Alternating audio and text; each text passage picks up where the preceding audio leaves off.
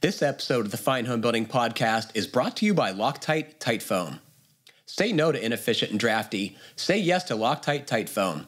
When pros need to seal gaps too small for insulation but big enough to create a draft, they reach for Loctite's Tight Foam. The high-density foam forms a tenacious bond to most common building materials, stays flexible to prevent cracking, and keeps air, moisture, and pests out of the house. Whether you're adding R-value to the rec room or finishing a boring basement, give that space a second chance with Loctite Tight Foam. Visit LoctiteProducts.com for more information. Hey, podcast listeners, be sure to check out Fine Homebuilding's e-learning opportunities. We've created a special discount coupon just for you. Learn about sustainable home building, using mini-split heat pumps, insulation, finished carpentry, and more. See all of what's available at courses.finehomebuilding.com and then use the special code podcast20 for a discount on any class. That's podcast20 in all caps. Thanks for listening.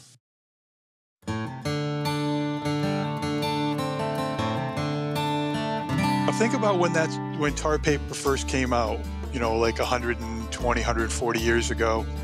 And do you think they were talking about it in that fashion? Like, we've got this great product. It's got variable permeability depending on the moisture content.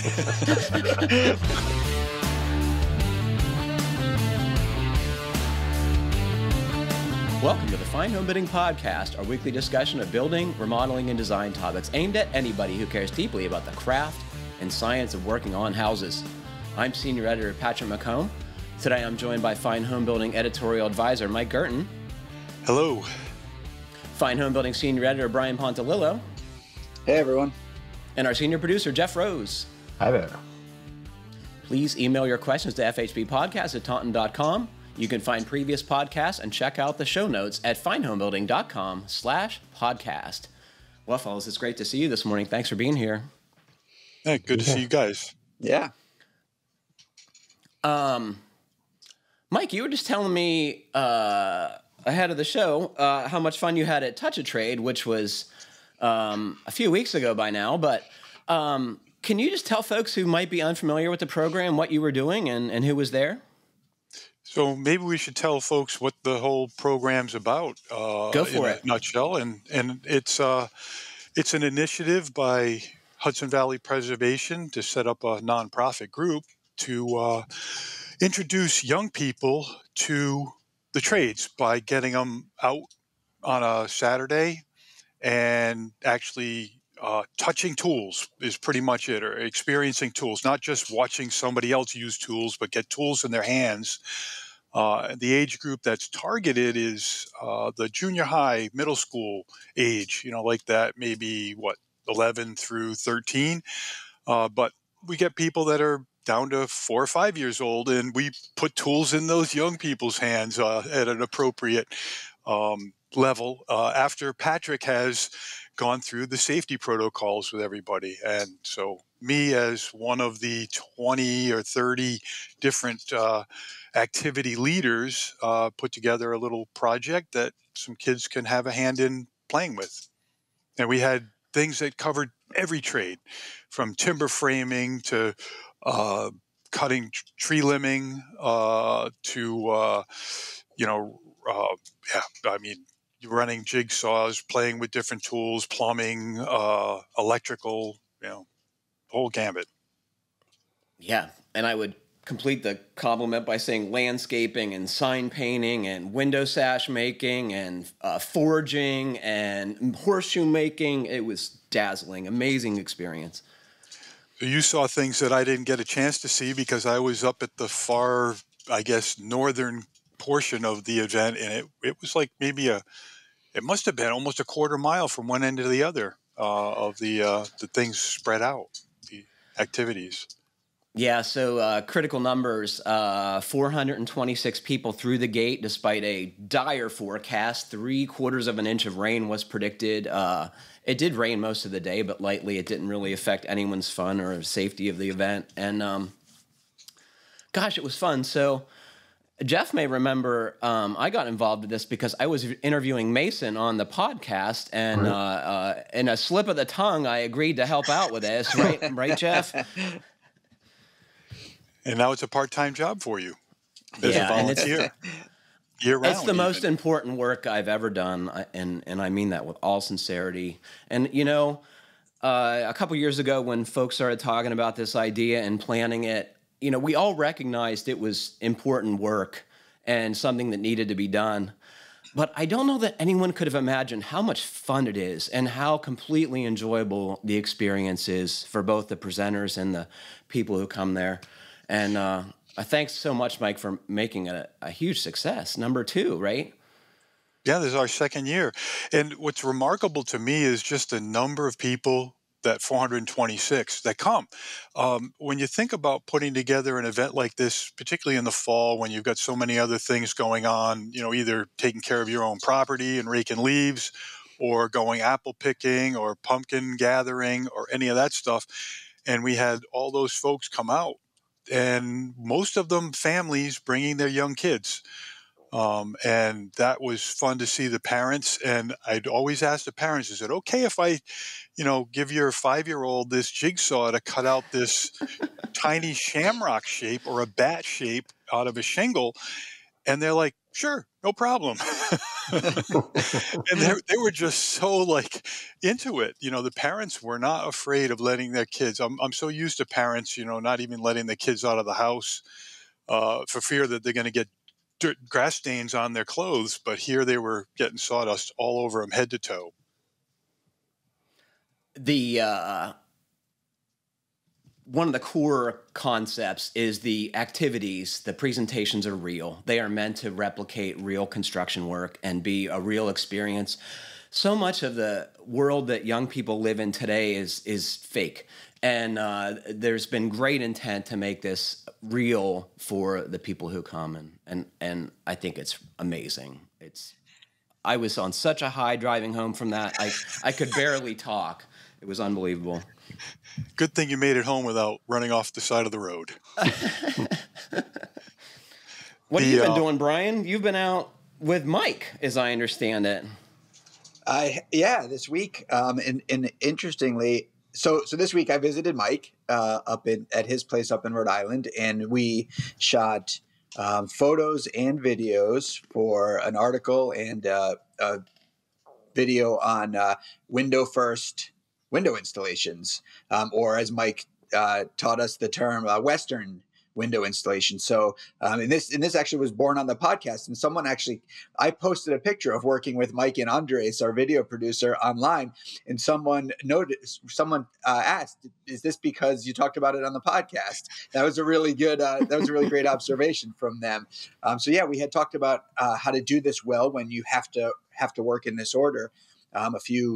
Maybe a couple months ago on the podcast, and Mike and I started talking about making some content around it, and we shot that this week. Which I think, Patrick, if I can steal your thunder and introduce the after show, steal away, man. I'm going to play host for a little bit. The members only after show associated with this episode will be about just this: the process of creating content, the work that the editors, producers, and authors do to create our magazine and video content. And I think that it's going to be an interesting conversation because for one thing, people just might not know exactly how that all happens, and also there's so many readers who would make great contributors, and listeners who would make great contributors to Fine Homebuilding magazine or videos. And so maybe this after show encourages them to pick up the phone or go to their computer and write us an email and send us some ideas for content. They'll have a good idea of how to do that, how to get started. That's a great idea. I love this idea. This was your idea, Mike, for an after show, and thank you very much for that. Yeah, so I was recently on Block Island photographing John Spear do a California Valley intersecting kind of gabled roof, and super fun. So we'll talk about that too. Jeff, what have you been doing? You got your water heater all data from your consumption? You got the $4 or $5 now? Well, actually, I should probably clarify that because that's really just the generation charge, because Connecticut's electric bills are divided into generation and delivery. So that's just the generation charge. So it's probably twice that in real dollars, but that's the only part I can control. Yeah, right. So we should clarify, you pay both for the power and almost an equal amount for them to get it to you, right? Exactly, yeah. To the tune of 20 some cents a kilowatt hour, right? I can't say I've seen the combined number. I mean, I've only, because you can choose who you're buying power from. Those numbers are readily available because everybody's trying to undercut the guy next to them by a hundredth of a cent. Right. And some folks don't read the fine print and figure out that their power rate goes up pretty exponentially at some point, right? Yeah, that, and they get to take all your information and sell it to anyone and everyone. Oh. The solar company. Speaking of solar, Brian, how's your PV array doing? We are doing really well. I think that we're, the app that Sonova offers, which is the company that I got the PV installation from Trinity Solar, which is a company that does the installation, and then the system is managed by a company called Sonova, and the app that Sonova provides sort of they give you these different ways to look at your production, and over the course of a week, a month, or sort of lifetime of your system. And in each of those areas, they give you a range of kilowatt hours, and that probably is because they can't predict weather and that kind of thing. So they give you this range, and then they give you your actual production. And so far, we've been staying in the higher end of the range, even some weeks even exceeding the range. So I don't know, that has nothing to do, of course, with our house or our system as much as it probably has to do with the weather and having probably favorable fall conditions this fall for our system to be producing. So that feels good. I haven't got an electric bill yet, so I haven't been able to see sort of the net of consumption and generation. But I will let you know as soon as I do. I can't wait. I want to see what kind of Tesla you buy then with your surplus production. I got an interesting press release this past week, and I'll share it with you all briefly here. Eco Materials Technology announced today a second partnership with Georgia Power to harvest millions of tons of landfilled fly ash from Plant Branch, a coal-fired power plant that was retired in 2015, after announcing a similar project at Plant Bowen that has already begun construction. The effort will remove and beneficially use more than 8 million tons of fly ash that would otherwise sit in a landfill. The ash will be put through Eco Materials' proprietary ES ecosystem efficient carbon offloading solution that will bring the ash to the required specification for use in concrete and other building materials.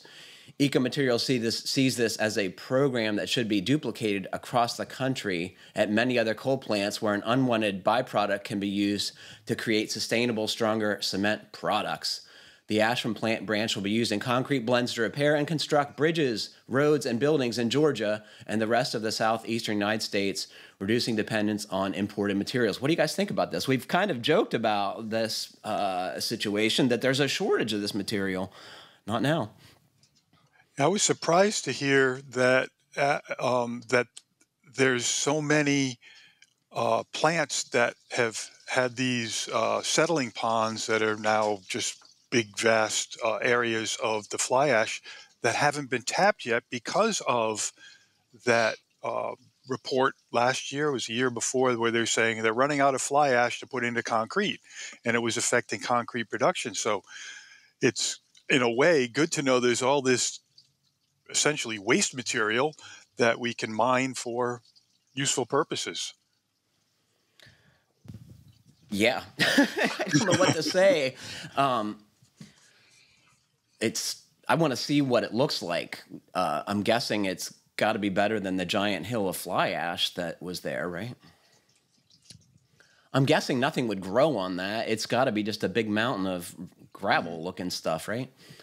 Yeah. Well, usually they send it all out in a slurry into settling ponds. It settles out, and then once it kind of the water either dries off or they drain it off, then it looks like a salt flat for a while. And I don't know if they then kind of push it up with machines into a pile, or if it's left in this flat wasteland essentially, or if they ever cover it. But hopefully they know what they're doing if they're going to be reprocessing it.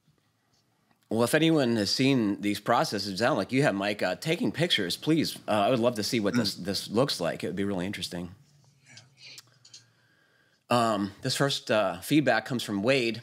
Hey, Patrick and crew, I thought you would adore the content of this video. This Japanese woodworker has been building a small structure and documenting the process. Look at how meticulous he is with the fiberglass bats, as well as the air barrier membrane and taping of the seams. On top of his attention to detail, he's not afraid to install the fiberglass without gloves or sleeves, and comments that he's almost sad he doesn't feel the old itch as strongly as he once did. One of the side effects of growing old.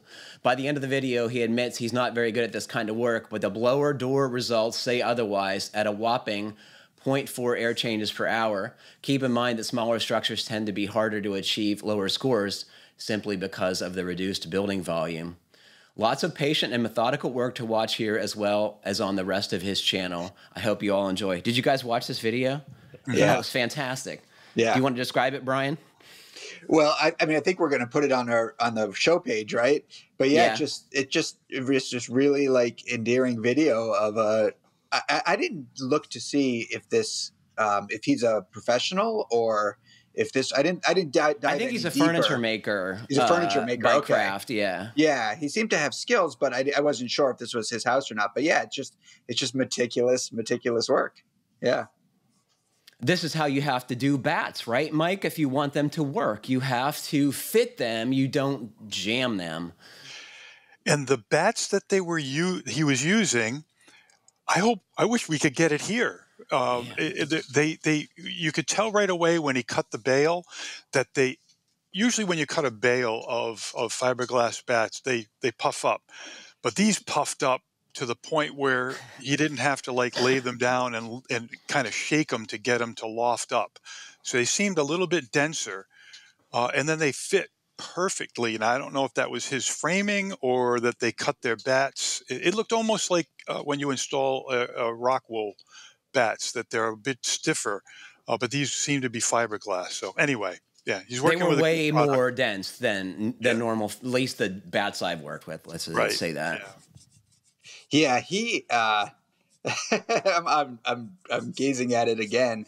He really was the way he cut. These bats, he was able to just really kind of gently press them into each bay and make them fit so nicely.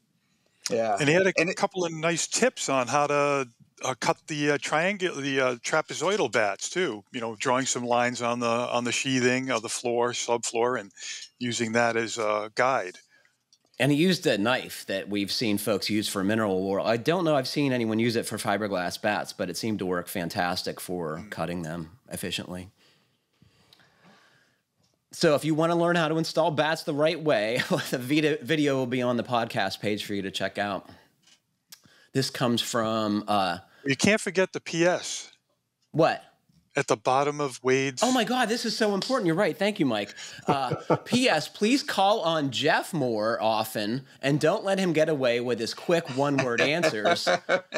We know he's not a fan of the spotlight, but he's so brilliant and often has the best answers / advice out of all of you. Of course he does. Yes, Jeff. Awfully nice of Uncle Wade to write in,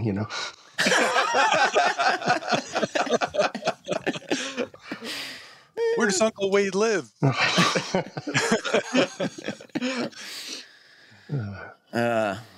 Well, I hope you take that to heart, Jeff. This comes from our friend Evan Bockwig, the mold guy in Texas. Good afternoon, crew. In episode 600, you had a user who had bought a 2021 spec house write in with a question about how to manage dehumidification with a house that has multiple systems working to control the environment. Down here in Climate Zone 3A, we have similar problems. It's a challenge when I recommend that a client install a whole house ventilating dehumidifier that somehow should interface with the existing air handlers, hood vents, bath fans, ERVs, makeup air systems, etc.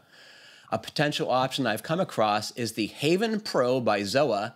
I do not have firsthand experience with it, but I like the concept a lot. It's an indoor air quality monitor, similar to what the writer of the question already has in his home, except it's installed on the return side of the air handler. Based on the readings it takes, it can modulate the equipment for you. For instance, if your humidity rises above a set point, then it turns on your dehumidifier. If the parts per million of 2.5 parts per million is high, it will turn on the ventilator. As home systems get more complex, interfaces like this will become necessary. I hope this helps. Keep up the great work on the content. Evan, Dallas, Texas. So have you all heard of this? It sounds really smart. No, I hadn't either.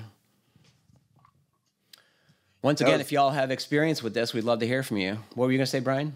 It was the first time that I had heard of a air quality monitor that does your stuff. Yeah, interfaces with the HVAC system, and yeah. It seems like there's room for lots of this stuff out there, right? Like, yeah. Why isn't the air quality monitor integrated into the HVAC system? I'm sure that is on the very high end, but it doesn't seem like a huge technological hurdle to me to make that work together.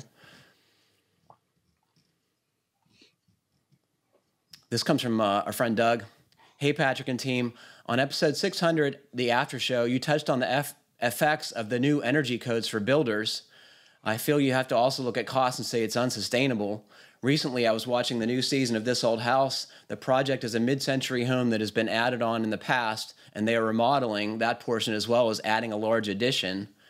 It was explained that Massachusetts has passed a new energy code that because the addition is over 1,000 square feet, it will require the existing house to meet the new energy requirements. This will entail upgrading insulation in the walls and ceiling of the old portions. It was slated that this will add 25 to 30% to the cost of the remodel. Colorado has passed new energy requirements that are very controversial. Some of the claims of those opposed are bogus, such as it costing $2,000 more to wire a garage for an electric car. On a retrofit, maybe, but not a new build. I know some will say that energy savings will over time pay for the upgrades. This doesn't help the buyer who was already priced out of the market. When I finished our house in 2011, the county valued it at $255,000. Now they say it's worth $625,000. I don't see how anyone can buy their first home today. While energy conservation is important for our planet, at what point does it leave more people without a home? I look forward to some wisdom on this topic. All right, Jeff or Mike, this is wisdom is your arena. Either one of you. One of the things that came to mind was there's an offset for a lot of that initial expense with some of the rebates and tax credits and things like that that are available now. So it doesn't help with the initial hit, but it does help offset. Mike, thoughts? I looked into the that Massachusetts code, and it just happened that yesterday I was talking with the Northeast regional rep for the ICC, and because he interfaces with building departments all throughout New England and New York, I asked him about Massachusetts. And when I mentioned because I didn't know about this requirement that was profiled in This Old House, that when you put 1,000 square foot or larger addition on your house, you have to upgrade the entire house to the energy code. And he just kind of, I won't say rolled his eyes, but he diplomatically said, well, it's not really being enforced. That it was one of those initiatives that got approved, but there was no enforcement for it and no training for building officials. And building officials are just scratching their heads on what they have to do, because it says in the regulation that, yeah, you got to upgrade the rest of the house, but then it gives no guidance in how anyone would do that. I just can't imagine that they'd be making people pull the drywall off the house or the siding in order to put additional insulation and then maybe upgrade the windows and so on. It would just seem to be really onerous. And like Doug mentioned, adding that 25 to 30% to the cost of the whole job when somebody just wants a remodel. I can see that if they do enforce it, that there are going to be a whole bunch of 999 square foot additions and nothing larger, just to avoid that. But this gets back to the whole point of or issue of affordable housing and what's driving the cost of housing. more so than on the energy side. As Doug points out, the increase in the assessed value of his property over just a short period of time, just 10, 12 years, over doubling the value. And we've seen that nationwide. What were you going to say, Brian? I don't think I was going to say anything because Jeff and Mike are doing such a good job with this answer. But I think that he, it's such a complicated, complex, big issue, right? And he brings up sort of two things that are related, but also are unrelated. And the cost of remodeling and the cost of energy improvements is kind of one thing that affects the price of it affects the price of that work, and then maybe that changes people's perceptions of the values of their home. But the real estate market is on its own trajectory, its own ups and downs that largely have nothing to do with how much someone pays for some work to be done on their house, right? Your house, you put $50,000 into an interior remodeling project on your house, and your value doesn't go up $50,000. The house is still worth what the real estate market says it's worth, which is largely based on, location, property, and size. So those two things are, they are connected, but they're also unconnected. And, and I think, it, in terms of like what the right thing is to do with energy codes and, in single family houses, and whether single family houses are sustainable at all, right? Are single family houses a sustainable future for housing in our country? I don't know if they are or not. They're not. I don't think that the solution to the housing crisis are more affordable single family houses. I think that's kind of a far-fetched. Idea. But it is a shame that people get squeezed on their homes with things like this when for the maybe good reasons, right? If in the midst of a climate crisis, maybe energy performance is a great reason, but when there's much bigger fish to fry in terms of industry and whatnot, and you just don't see this. I'm not sure we see the same pinch there. I just want to say, poor folks often have to put additions on their house because they can't afford to move. And maybe it's 1,000 square feet. So you're going to make someone spend another third of their house value or more on making the house upgraded to current code. It seems unfair to me. And the disruption. Right? Yeah. I mean, your remodeling's disruptive enough, but when you put it all over the entire house. Yeah. Yeah, that makes very little sense. Well, the root of it is that Massachusetts has the initiative to be statewide net zero or zero energy or carbon-free energy by 2050. So decarbonizing the homes from the sense of the energy use that they need to upgrade, because most of the homes that we're going to be living in 2050 are already built. So I guess their idea is to kind of force people, in a way, to upgrade their homes, which is going to be, cost prohibitive, really. Yeah, and I think if you make poor people do that, you better incentivize it with some money, because it seems grossly unfair to me. Yeah, and incentivize it so that people who maybe can't even afford an addition on their home can afford energy improvements. That seems to make a lot more sense. The average person can just get some air sealing done in their attic and a better insulation package up there, and that kind of thing. That's going to go a long way, I think, instead of waiting to pick on big remodel projects. Exactly. Yep. Well, Doug, I hope that's the wisdom you were looking for. We'll see if anyone writes in with better thoughts on the subject. Super complex, Brian. You're right about that. It's a big, big, big thing. This comes from Steve. Steve in Queens. Hey, podcast crew, I love the show. Your team has kept me entertained on many an evening spent circling the block in Queens, New York, looking for a parking spot. On unlucky parking nights, the silver lining is making it through a whole episode or more before I find a spot. I've been designing a family cabin for the past year and have been waiting on just the right question to come along before writing into the show. I hope this one provides you all with plenty to dig into. I'm working on foundation details for the small timber frame cabin I plan to build next summer in the Catskills in upstate New York, climate zone 6. The design is a bit of a Frankenstein, but it seems pretty solid to me. Best of all, it's very DIY friendly, which is what I'm aiming for. I'd love to get some expert takes on what I might be missing. The 32 by 24 foot cabin will sit on a slope and have a 20-foot deep walkout basement cut into the hill with the floor a bit above grade in front. There'll be a second story on top of the basement level. Behind the basement, I want to step up about 4 to 6 feet to another floor that will sit just above the higher grade further up the hill. To get below my 48-inch frost line, I plan to use a pier and grade beam approach, which is pretty typical for a small timber frame since all the load is concentrated on those piers anyway. For the floors, I'm intrigued by the concrete-free slab idea, and I think this might be a great application for that design.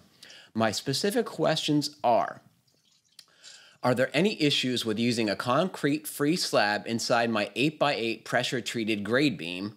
I'm thinking of the beams would be supported by concrete piers and also be sitting over 6 inches of crushed stone or gravel.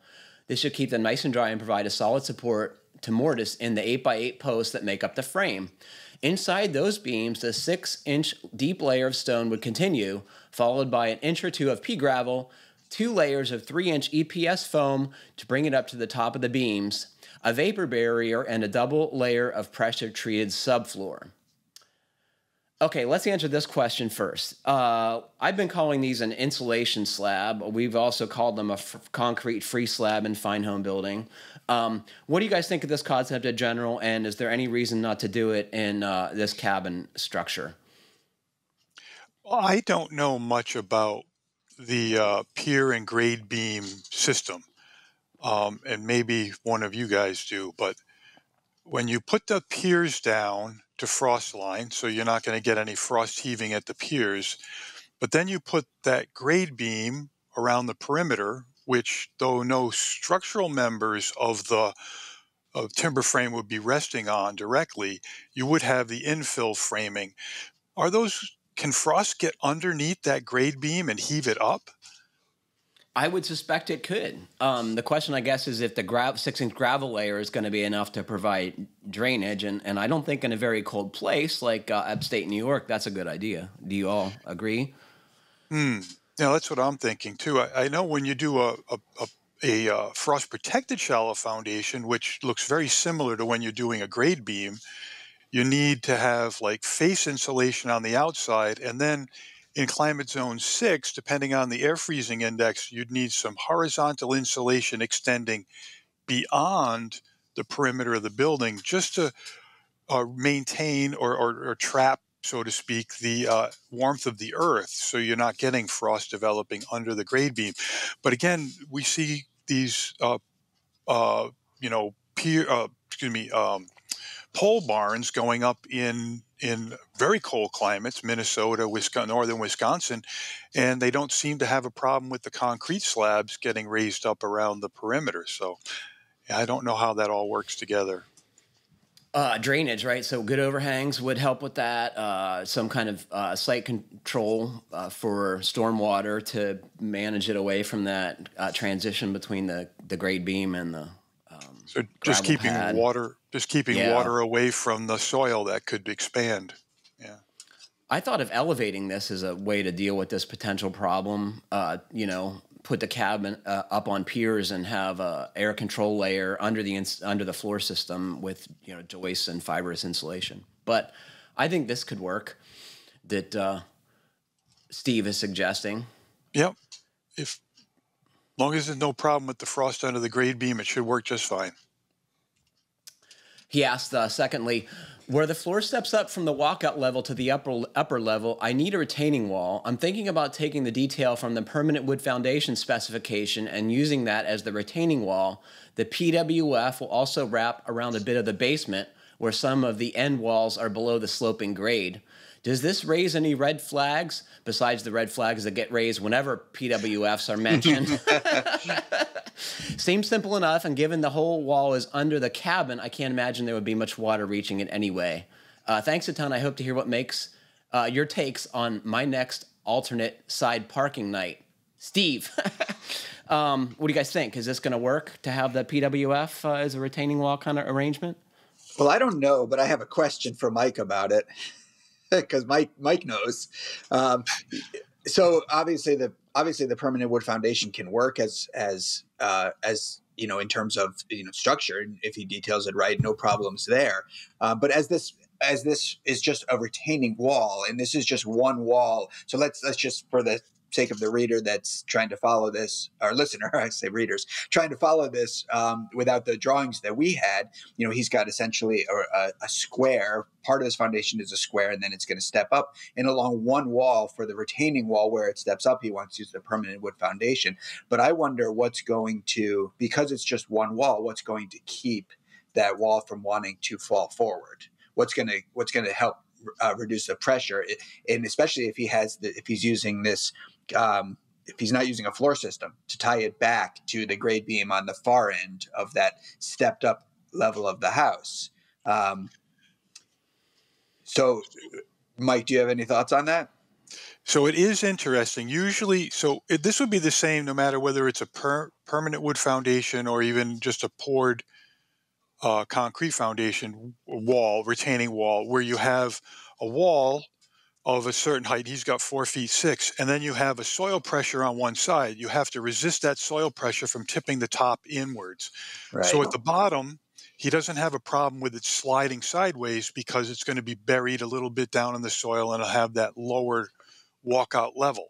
On the upper level, what he's done, and it's only when you look in the illustration, I think, you have the illustration available on the show notes if anybody wants to look at this, because it could be something somebody would want to incorporate other than just Steve. But he's got the upper level floor. It's it's like 5 feet higher than the low walkout level.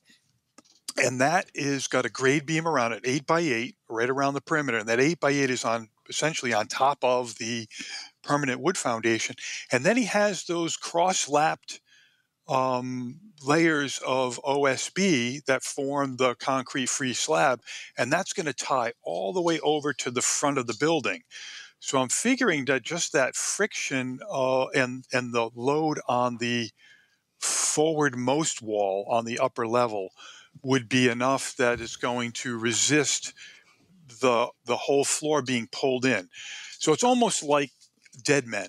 You can think of it that way. When we build like a timber retaining wall, we'll often put perpendicular, say 6x6s or 4x4s back into the raised bank, the retained wall, and then we'll put it like a T-bar at the end of that, and we'll screw it all or bolt it all together so that the retaining wall is being held by the soil that it's retaining. So it has to work as a unit mass.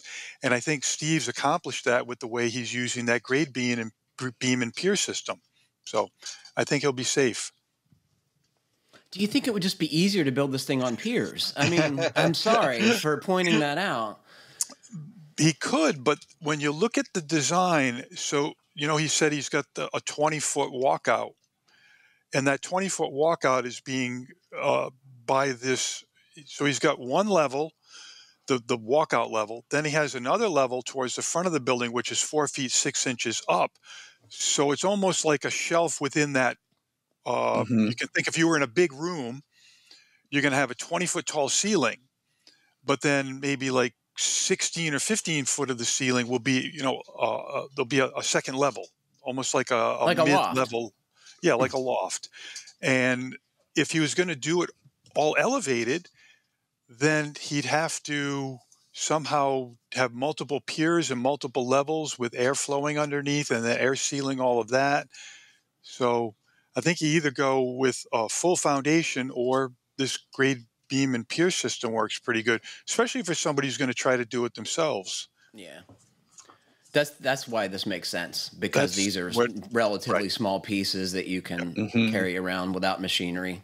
And you can dig your own footing holes, pour your own piers, drop your own grade beams, put your own. Sounds easy. Concrete. Yeah, it's just going to be a lot of work. Well, if it's a summer project, it's a lot of nights and weekends.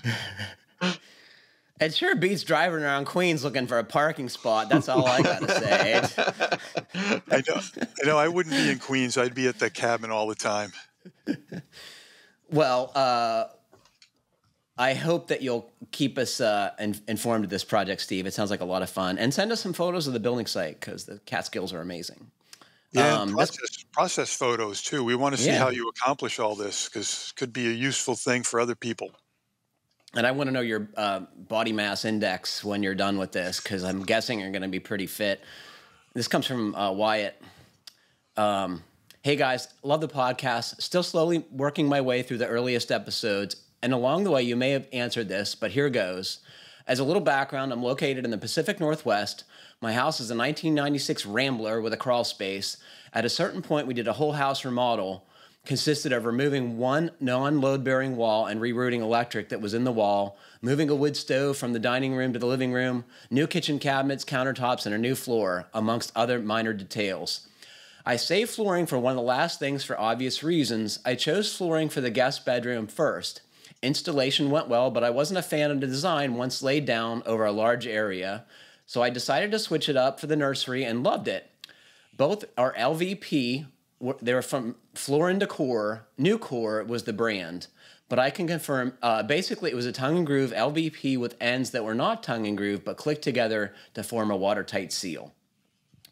Now on to the common areas of the house, but there's one problem. My wife doesn't like how the dark nursery floors are for the rest of the house.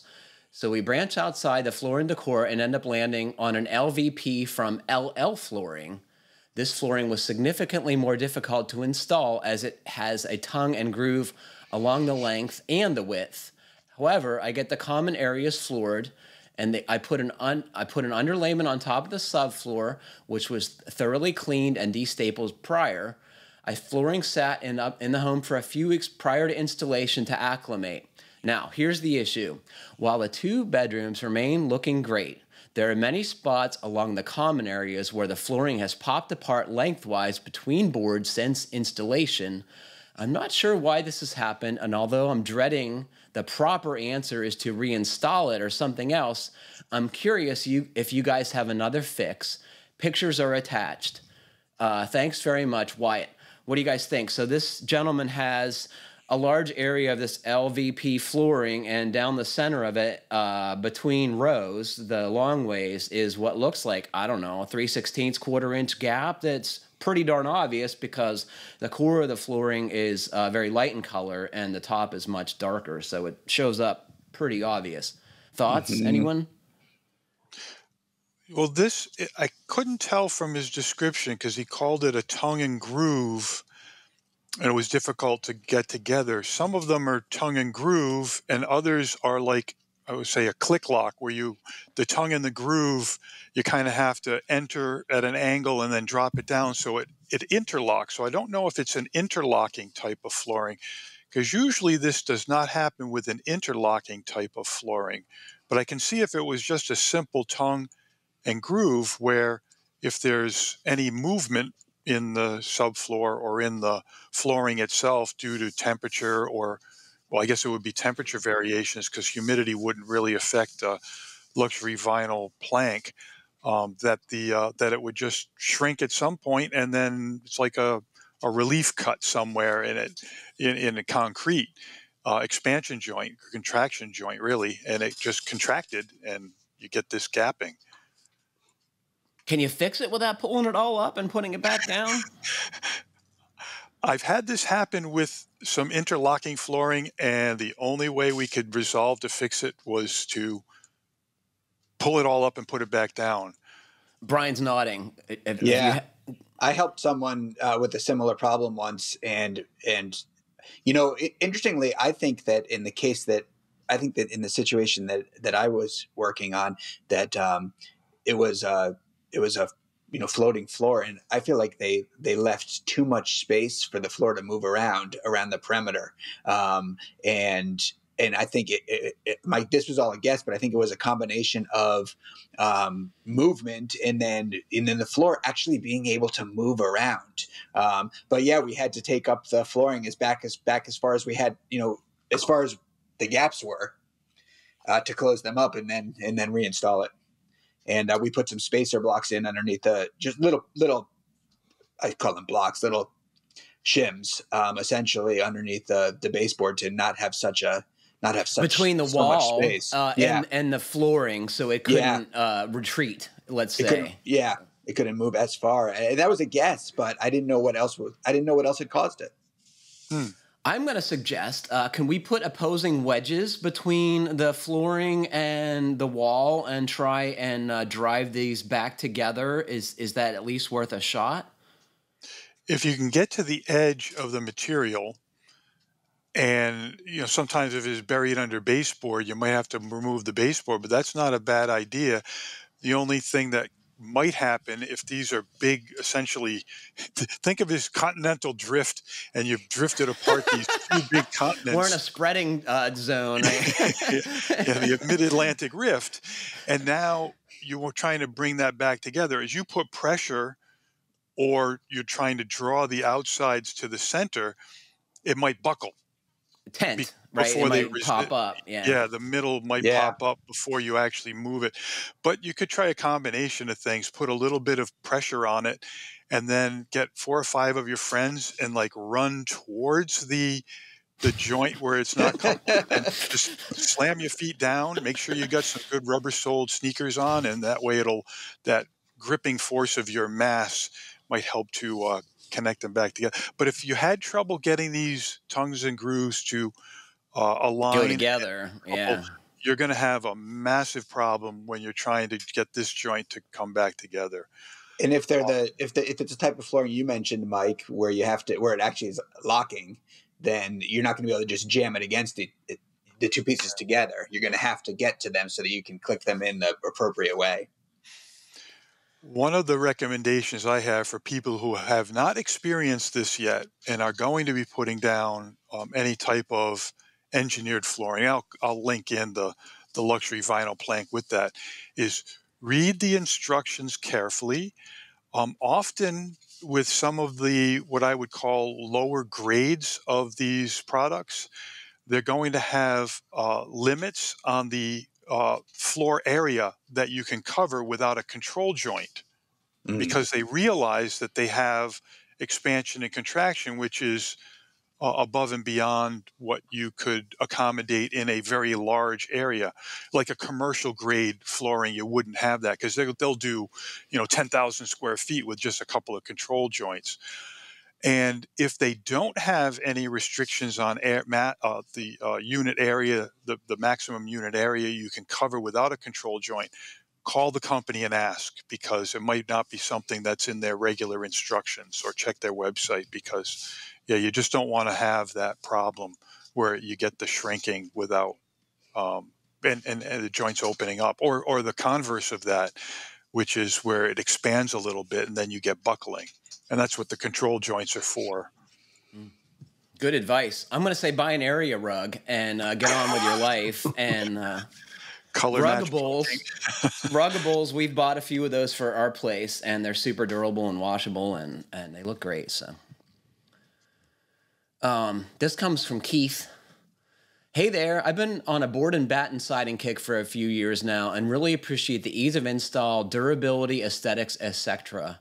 There are various local mills here in Oregon, on the Oregon coast, where I can source great material like Port Orford cedar for my board-and-batten projects, or I can fell a few trees at my place and mill up some board-and-batten if I'm feeling like a workout.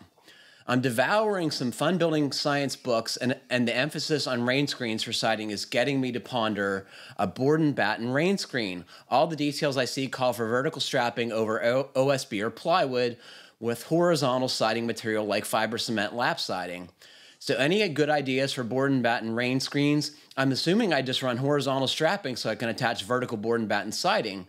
I worried that the bands of horizontal strapping would be moisture dams trapping the downward flow of water on the WRB. Should I just do gaps on the strapping every 2 feet or so? Any ideas on a strapping product that can run horizontally across the building while letting moisture run down? So I love this question, Keith, because so many questions of the podcast, there is not an answer. We can actually give answers for this particular question, right? Mike's nodding. Go ahead, Mike. Yeah, there's a few answers. One, you could put on one of the house straps that has the either dimples on it, like the hydrofilament, hydrogap products from Tamlin and from Benjamin Optic, yeah. some others from Tyvek and DuPont and some, forget the other company. There's a few companies that have that, so that would help with the drainage side. So, Mike, when you make that suggestion, you're suggesting to use the dimpled house wrap and then do horizontal. Yep. Yeah, so there's drainage behind your furring strips because because those products provide the drainage plane but not the ventilation. So now you're getting both. Okay, cool. Yep. And for the ventilation side, I'm figuring that out there in the Pacific Northwest, you're going to be getting the boards from a mill. They're probably going to be rough sawn. So there's pretty much going to be a fair amount of little micro gaps here and there between the back of the boards and the battens and the siding itself, plus between the gap you leave between the board and the battens you put on, that you're going to get enough air moving through there to help dry out. Now, it's not going to be a big continuous amount of air that's moving through, but it should be sufficient that you wouldn't necessarily need to put any gaps in the strapping, although that could help. I talked to Paul Eldrenkamp, the founder of Big Meister, many years ago, and he described he wrote in he described a house that he was taking apart for remodeling, and it had good condition cedar shingles, which were over 80 years old, put on horizontal 1x3 battens that were 5 inches apart, but with no intake or exhaust vents. And he said the siding was in impeccable shape, and they were just putting an addition on. So his feeling was you don't necessarily need that intake and exhaust continuity for airflow behind wood cladding, because you're going to get some air moving through there that's going to help dry into that little 1.5 inch or so space. So you should be good. And that's been the consensus on GBA too, is that you don't really need a lot of drying or drainage, right? These cavities can be largely closed off and still be effective. And if you are concerned and you do want to improve the drainage, instead of putting the battens horizontally, put them at a slight diagonal and leave that 2-inch gap every 2 or 4 feet. And then the water is going to hit the back of that, the top of that batten, flow down, dribble through, and then you get a little airflow. So but the nails aren't going to be nice and level. That drives me crazy. I hate looking at siding that's right. But if you put the battens on an angle, you have to nail the siding on similarly, right? But if you're doing a board and batten system correctly, you should not see any nails in the boards. Those are. Do you want to explain that to folks? Well, you can put the nails within 1/2 inch of where the battens go, size the batten to cover those nails, and then the only nails you'll see are the ones in the battens. And you actually want the nails on the edge of the board so they can move, right? That's the part of it, yeah. And core vent's another solution to this problem, right? Yep, they have a batten that is corrugated and drains. Yep. I've seen people install first vertical furring strips and then horizontal furring strips. I've seen people do that for cedar shakes, which is wild. It's a ton of work, but it's doable. They're the 3D mesh products, right? They could work. In this Cedar case. Breather and Home Slicker are the products you mean? Yep. Yeah, and I've also seen people do what they call reverse board and batten, where every joint is backed up by a vertical strip. So you install a furring strip at, let's say, if you're doing 12-inch boards, you have a furring strip behind every one of them. And as long as you're hitting studs where there are studs, you're not the others can be fastened right to the sheathing because you've got the same fastening that you would without those into your framing. So that could work too. So there's tons of ways to do this. What's your idea, Jeff? You've been very patient. Well, no. T111 strips has been done. So cut T11 strips and turn them around, right? Yeah. So the groove is facing the sheathing. That's a great idea. Oh, yeah. I was thinking similarly, you take your strapping and you run it over a dado head cutter on your table saw, right? And you make a series of little notches. And I have more time than money, so that's probably the approach I would take. And that was my suggestion in a coastal contractor article on installing white cedar shingles with a rain screen, and that's the one that Paul commented on. He goes, "That's a lot of work." Yeah. He said, instead, just put the boards up and the battens up, and don't worry about it. Yeah, and that's something that, like the question about whether or not you need pressure treated battens, right? A lot of people get concerned that you need to have pressure treated because it's going to be wet, and the answer is no. You're creating a system that dries. That's the whole point of the ventilation gap, right? Is that things can dry back there. There are a few things in our world that I think people overthink than rain screen detailing. Honestly, it's more about a little drainage, and the drying seems to take care of itself if you just don't keep things soaking wet all the time. Mm-hmm. Final thoughts on this subject? Board and batten siding, good, bad?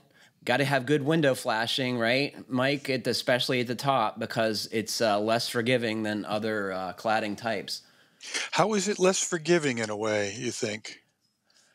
Because unlike lap siding or shingles, board siding doesn't have a natural shedding, ability. You need siding at the bottom of boards to kick it out over windows, for example. Do you think I'm wrong about that? Well, I guess over a window, you just have a good cap flashing and leave a little gap, and then as long as you've got a finish or a sealer on the ends of those boards with a 1/4-inch gap, the water is going to kick out over the top of the window. And you do another flashing at the bottom of the window that would pick up the top of the boards. And I think, just think about vinyl siding. Water gets behind that stuff, and as long as you leave the gap, and that's the important thing that Keith is thinking about, is leaving a gap behind the board and batten. I think probably where people run into more problems is where they do a board and batten where the big boards are in direct contact with the house wrap, and that's where water that gets back there kind of festers. But leaving that gap is going to solve those problems, even if water does get in above or below a window or a door. I'm going to say with overhangs and vertical siding over 30-pound felt is pretty redundant. It's a pretty good system. And I've looked on my own building that I'm talking to you from. I've had a chance to pull the siding off, and that's all that's back there is a layer of 30-pound felt, and it was wrinkly when I put the siding on it, and it's perfectly dry back there. Super easy. I stunned you guys. You're like, what? You think that's a bad idea, Mike? What? Putting it directly over? Yeah, I put it directly on felt paper. I'm not saying house wrap, but felt paper. I think it's perfectly fine. Felt paper is like the best WRB on the planet. Well, maybe not the best, but it's close to the best. It works in all the right ways. When it's wet, it dries better. When it's dry, it resists water. It's wrinkly, which helps with that drainage. Now think about when tar paper first came out, like 120, 140 years ago. And do you think they were talking about it in that fashion? Like, we've got this great product. It's got variable permeability depending on the moisture content. They were like, this keeps the wind from blowing between the boards, and it doesn't get eaten by the insects like the red rosin paper did. Right, because it's soaked in tar, right? Nothing is going to eat this, yeah. They didn't know what they had when they made it. They made something that was just remarkably good, kind of like DuPont stumbling on Tyvek. It's like, This stuff What do we actually do has with this, right? characteristics. No, the initial stuff we thought it would be good for is a non-woven plastic fabric product. I think their genius with Tyvek was putting the name all over it so folks would see it when houses were under construction. That perhaps is the greatest marketing move ever. The only thing that may have outdone that was Huber deciding to make Zip green. Because you just like the first builder drove by the first zip sheath house and they said, "What is that?" Yeah. So in the after show, and I hope you all are All Access members. If you are, you'll want to hear us talk about our trips to job sites recently, both Brian and I, and get Mike's perspective of like what it's like to have one of us editors slowing them down and disrupting their work, making fine home building content. So it should be fun. I look forward to talking about my trip to Block Island, and Brian, you got to go to Rhode Island, so cool. Yeah. Any parting thoughts, gents? All right. Well, unfortunately, that's all the time we have for today. Thanks to Mike, Brian, and Jeff for joining me, and thanks to all of you for listening. Please remember to send your comments, questions, and suggestions to fhbpodcast@taunton.com. And please like, comment, or review us however you're listening. It helps other folks find our podcast. Stay safe, everybody. Keep craft alive. Stay tuned for the after show. Thanks.